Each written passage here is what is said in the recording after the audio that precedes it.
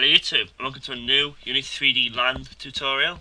So we're going to break away from what we were doing last time with a animation tutorial, because I wanted to do something cool, well, not cooler but like it. So if you followed my tutorials specifically, or if you didn't, last tutorial we made it so we have an animation for our sword attack, but we didn't actually put the sword on the character yet. And I was thinking there's two ways we can do this. We can script it in, or we can make the game have the feature where you can pick up weapons. And obviously I'm more drawn to the picking up weapons because it'd be so much cooler.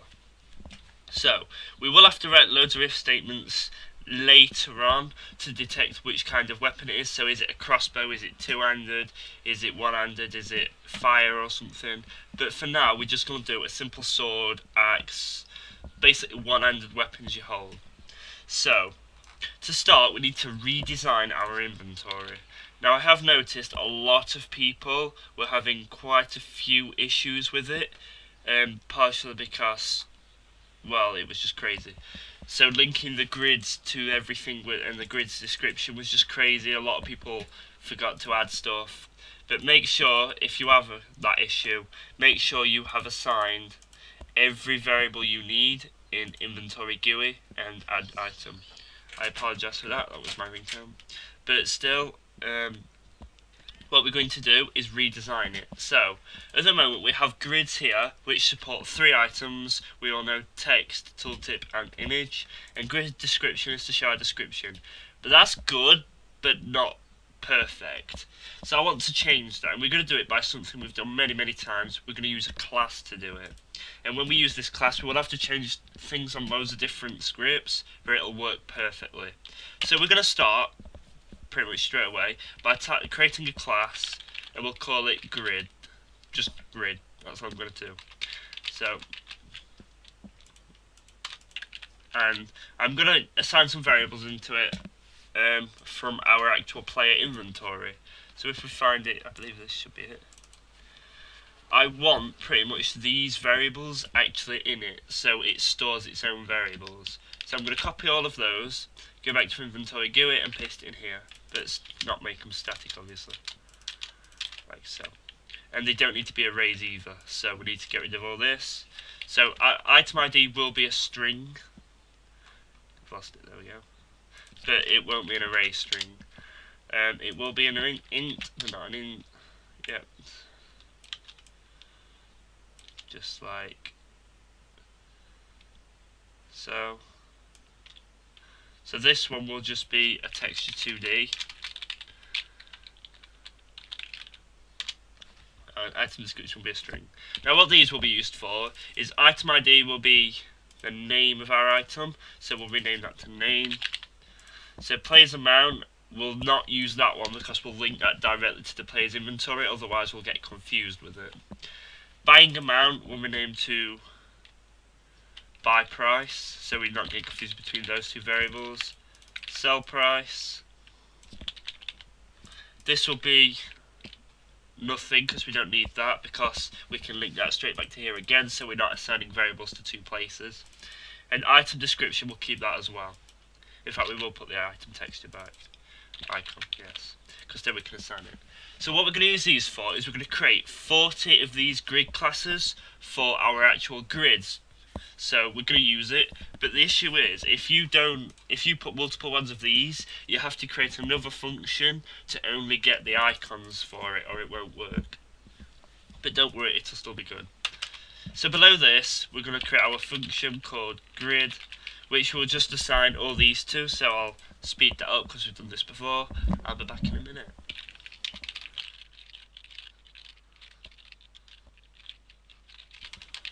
So there's our function done. So I'm just going to rename the desk as well, we didn't change that. So if you haven't seen my previous tutorial on this, you probably should to understand this better. But I haven't put spaces in to make it neater, just because so we can fit more on if we ever need to. So now I'm just going to quickly assign these quick variables, and then I'll speed it back up.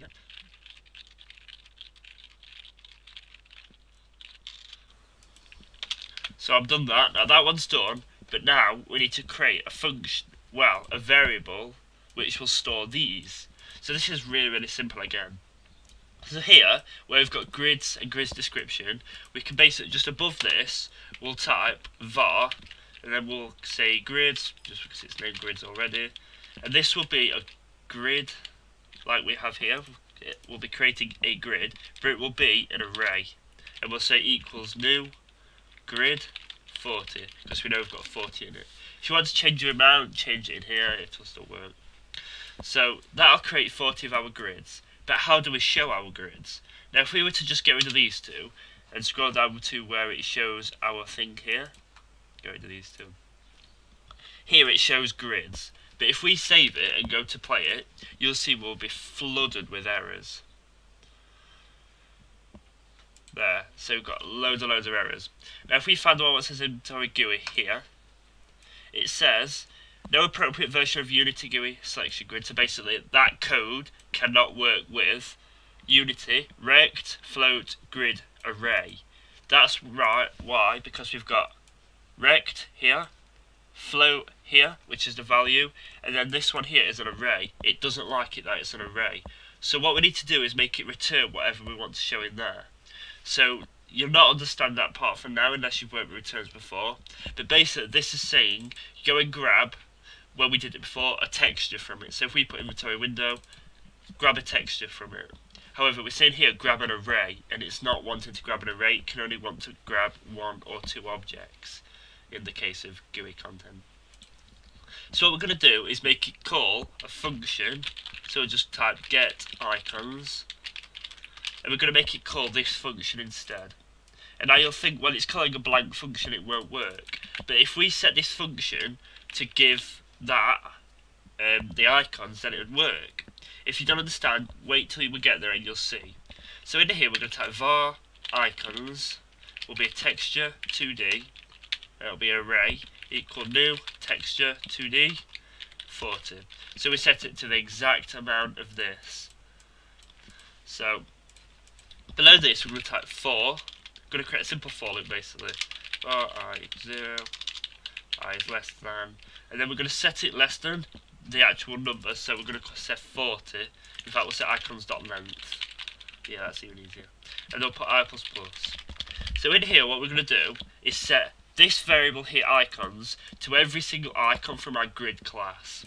Now, if you've never done this before, it's really, really simple. All we're going to do is type icons I equals grids I, or grid. Grids there, look, where is it, that one? Grids I dot icon. So what this will do is create a new variable called icons, which will be a texture 2D array. Then it'll basically fill that with the icons from our grids class. But then what we need this to do is give these icons, where it's in this variable here, to the selection grid to show them. This is done by two simple words, and what we've never covered before, called return, lowercase return, and then icons.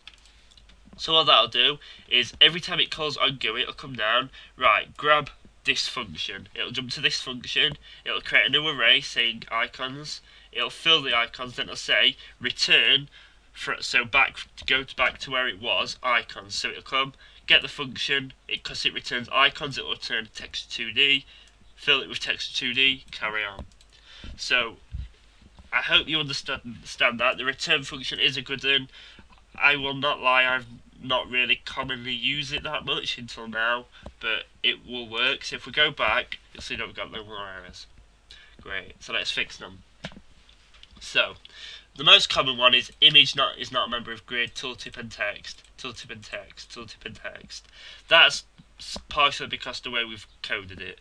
So if we go back to inventory GUI or G.U.I, 94, where's that? I believe it's in here. Nope, in this one.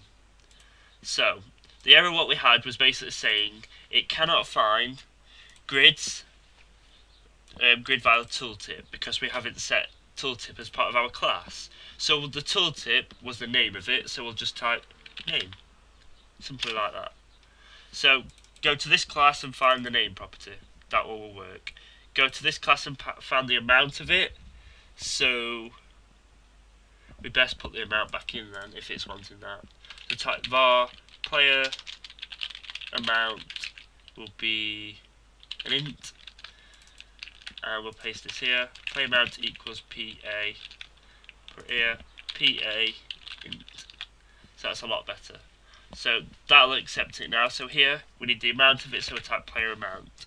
So go to our class, get the grid value because it's an array here. So it'll go to our class, well, array, get 0, which is our first one, and go inside of that 0 and get the player's amount, which is here, and it'll return that. Great. So grid's description. Now this one is identically to this one. Well, identical. So we copy this, paste it in there. Grids.gridValue.desk. Simple as that. So that'll return that one. However, if we click it again, all these will fix themselves here. But we still have a few more. So image is another one, so 96. Where's 96 there? So if grid value is not equal to 1 and grids.gridValue.image.name, well, it's not called image no more. We just rename it to icon. Simple as that. So it comes up here, get the icon. Is the icon named grid icon, which is a blank icon? Else play. Really simple. So we go back and we have more errors to fix. Woo. So that one will fix. So we can scroll up. Let's work on our add item because this is a big one. This takes up a lot. So let's read the first error. Blah blah blah blah. Skip straight to the error code. Image is not a member of grid. Well, we just fixed that one, so we can fix it again. So 23, 24, 25, 26. So let's have a look. 23 here.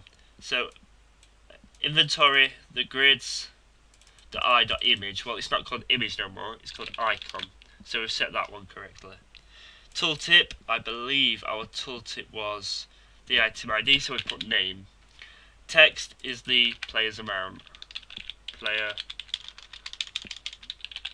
amount.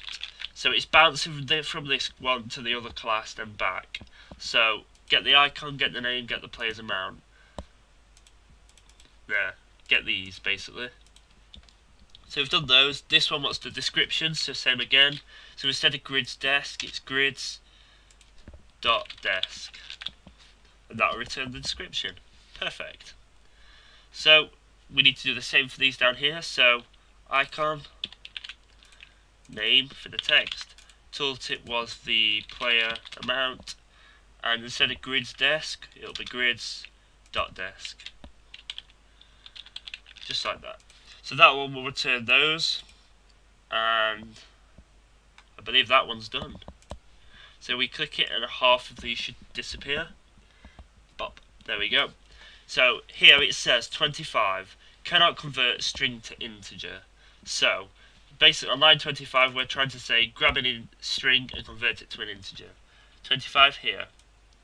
That's why we simply get rid of this, because we set our player's amount to an integer in our class here.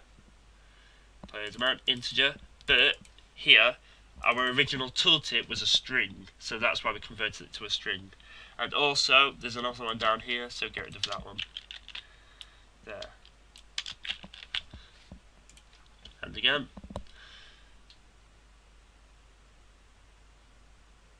So again, 38 image is not a member of grid. There, so we missed a couple out. If we double click, as you can see, we've got quite a few. So this is our if statement, which determines whether we've still got it or not. So we convert all them to icons. Our next one is 40, which is here. So that should work. Line 40, text is not a member of grid. There we go, grids.text, which is our player amount. So go to our grids, set it to the array grid, get that, that works. Players amount, players amount, players amount. Do we have any more? Nope. It's probably going to show me another one. So 40, cannot convert it to a string, which is there again. Where else do we have strings? We don't. So we go back, and we're basically just picking off the errors one by one and fixing them, and then we'll stick it on. So can I convert an int to a string again? 47, here. So this time, this one does need to be. We've got that one mixed up. player's amount should go there and name should go there. That's it, because how we're looking at it, player's amount set to player's amount. We don't want the name to the player's amount, so we'll just switch them around. So now that should return those two errors to go. And our final one is our female text shot, which is yet unfinished, but not yet. We will eventually fix it. So if we open this one up, line 60, what does the error say? Image is not a member of grid. Well, we've fixed that one. We can just convert it to an icon. In fact, we can get rid of those prints. We don't need those at all. So we go back, and 61, 59, cannot convert grid to GUI content. So here, 59, cell grids I equals player inventory I. So our cell grid is our GUI content. So what we're going to do for this, just because our shop is not finished yet and we do need to finish it, is we're just going to note that line out. That's all we're going to do. Because once we fix this inventory and fix our attacking, we're going to come back and fix the shop. So now if we run it, you'll see that nothing happens because we need to assign our thing. So if we go down and see our grids, you'll see that we have 40. We'll just change it to 1 so you can see for now. We have 1 element, so name, player amount, bypass, texture, blah blah. Works perfect. Now let's assign a blank grid to it. So we'll type grid icon. I really want to try that one. Let's try that one. And now we click play. I'm going to change it to 40 just here because I forgot to do it. And if we click I, boom. You see it looks identical to where it was. I don't like that grid, change my mind. So we'll assign the blank grid to it and make it 40. So we've got 40 grids. And now if we collect things, it should work the exact same as it did. So we open up one of our grids, open up the top two. So let's go and collect something. Open up our inventory. Looks like the same. Collect an iron, it adds it to iron or stone then. Collect another one, it adds it to wood. There, perfect. The only issue is at the moment is if we collect multiple ones, it doesn't show in the inventory, but it does show in the actual thing here. So that's all we're going to do for this tutorial. Sorry if it's a longish tutorial. I really hope you understand it. Sorry I didn't zoom in again. I know I keep forgetting to do that. That's the class code. This is the new return code, what you've not seen before. So thank you for watching. I really hope this worked and helped you with your class, because I knew we were having a bit of bother with that. This way we just drag all the information and stick it into one grid. So each of our grids has their own separate information. It's like its own entity. Thank you for watching and see you next time.